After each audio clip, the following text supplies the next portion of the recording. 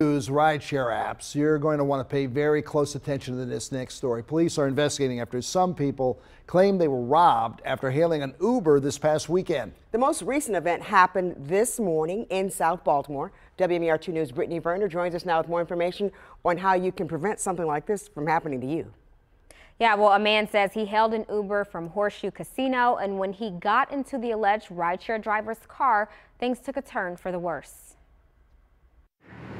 On Monday, just before 1:30 in the morning, police say they responded near Horseshoe Casino after a man claims he was assaulted and robbed after getting into an alleged Uber driver's vehicle. He told police after the driver picked him up, he started driving in the wrong direction. When he spoke up, the driver pulled over near the corner of Bayard and Street, and that's when things turned violent.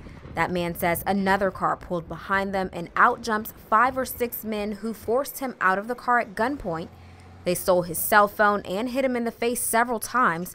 Then both cars drove off, and he ran back towards Horseshoe to call police. Richard Peel is a taxi driver and has been for 45 years.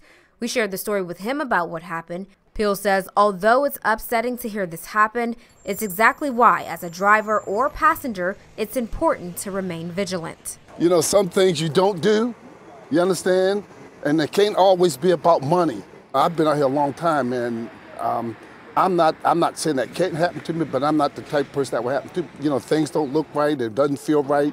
You know, it's almost like the 5 senses test. You understand? If it's not right, you just don't fool with it. You understand? That's how you learn how to stay away from any, wrongdoings. Uber can't confirm if it was one of their drivers, but they did offer some tips to people using their rideshare app. Double check the important details like the car make and model, driver name, and photo before entering a vehicle. Riders can also use a PIN verification to ensure they're getting into the correct car. Peel says although he's not surprised about hearing what happened, this will make him be even more observant with who is getting into his car. You can't be scared. I don't come out in fear. People make the world go round. I'm glad I'm not in that part of that world.